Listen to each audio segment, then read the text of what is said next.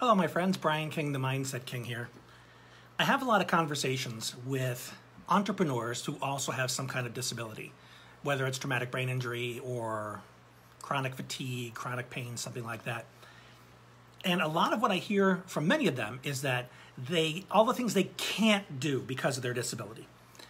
They believe what they've been told about, well, this is going to make you more tired. This is going to make it difficult for you to think or do or speak or whatever. I kind of lost track of her over the years, but there was a young lady I connected with in the early days of my Facebook life, going on 10 years now. And she was the most eloquent writer I'd seen in a long time. And I was surprised to find out that she was completely mute. Because I, in my own mind, equated eloquent language with speaking. And then I started hearing her stories about her talking board. They're now in the form of apps where people can speak through an app. But she had one of those clunky, huge box things that took a while for her to find the right button, and people were often impatient with her when she tried to communicate with them. But let her loose on a keyboard, and it was magnificent.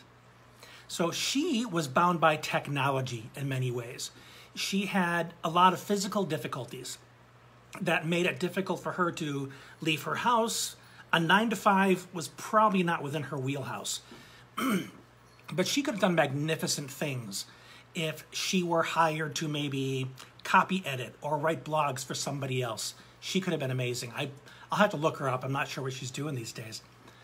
But the larger point being here is there's more to you than your disability.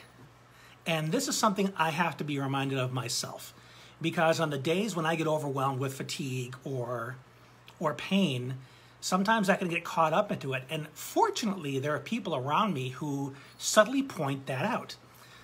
For instance, the other day, I come downstairs after a nap and my youngest son says, "How you doing, Dad?" And I said, I'm pretty tired. He says, "You're always tired." I'm thinking to myself, pardon the throat here. I'm a little congested. He said, "You're always tired, Dad." And I was thinking, wait a minute. Am I always tired? Or is that the part of my existence that I spend a lot of time focused on? And it's the latter. I think a lot about, man, I'm so tired. I'm tired again. Man, I'm tired of always being tired. And I'm letting the world know, man, I'm tired. I'm telling my kids, man, I'm tired. So they're seeing me as Dad, the tired king. I don't want to just be tired. So what do? How do I change that? How do I think bigger than just the tired part of my disability? Well, I started exercising again, bit of an ebb and flow to that habit. I drink my coffee on a regular basis. That helps tremendously. I'm listening to motivational stuff in the morning to raise my mood. It's helping tremendously because I'm not thinking about how do I exist within the confines of my disability. I'm thinking, how do I question what I've decided my disability prevents me from doing? Question all of it. Because in many cases, you'll find that you locked yourself into the box, not your disability. And what I was speaking about with that young lady earlier, she was confined by technology. And that's probably the bigger message here, is the technology exists to allow you to be successful in whatever you rock at, regardless of your disability. Look at the late Stephen Hawking.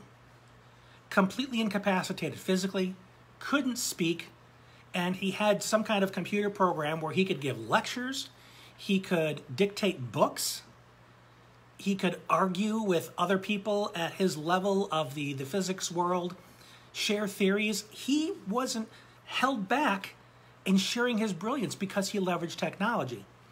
Now, fatigue is a huge issue of mine with the MS and the pain and everything. So I could very easily say, well, I can't sit up in front of a computer all day long, which is true, and talk to people and help them because I just don't have the energy. One thing, and I don't think that I've shared this before, because as part of my MS, I have a lesion in my cervical spine, right on the nerve there. And it's affected my breathing. And for the past year, I've been chronically short of breath. I'm always catching my breath. So after this video, I'm going to be pretty winded. But here's the thing. Knowing that I get exhausted if I was having to talk to people all day long, what do I do? How do I still help people with that reality? Do I say, well, sorry, I can't do it anymore, short of breath? I ask myself, how can I leverage technology so that I can do it anyway? And what I use to get around that is what I'm doing right now, video or audio. Because video these days is so accessible to anyone. You know, you've got an internet connection, you can create video and you can share your wisdom, you can help people, and it can be recorded for eternity. It's called evergreen, meaning it's always going to be there. And it's also always relevant. So you talk about issues that people face on a daily basis, and you put it into a video and you archive it somewhere. So the next time somebody asks you a question about that, you don't have to fire up the computer when you're fatigued or short of breath or in pain and say, okay, I have to give what little energy I have left in order to help you. No, you send them to that video. In fact, my membership group here on Facebook, I've got a lot of members in there. And what always surprises me, but also makes me excited, is there will be people that are in the program that are kind of quiet for a couple weeks. And I wonder if they're actually not getting any value from it, only to find out that they've been devouring the videos that I have in there. They've been applying the strategies, and they're seeing results in, we hadn't even talked yet. Or it had been a couple weeks since we did talk. And I didn't have to expend any extra energy and sacrifice my self-care in order to be there for everybody that needs me, because I was there before in the past. I recorded it. It's more convenient for them. They can still ask me questions. Don't get me wrong. You know, I'm not the great and powerful Oz behind the curtain and nobody can see me. I'm still accessible to them, but it doesn't have to be at the same level of energy, especially on the days when I just don't have it. But my thumbs work. I can sit there and respond to a message, and I don't have to risk being shorter of breath or in more pain or more fatigued. So think about that. You know, you have some disability that you think prevents you from doing so many things. But if you find a technological workaround, you may find yourself more abled than you ever imagined, more capable of putting your wisdom and being of service to other people, and you don't always have to be there live in order to make an impact.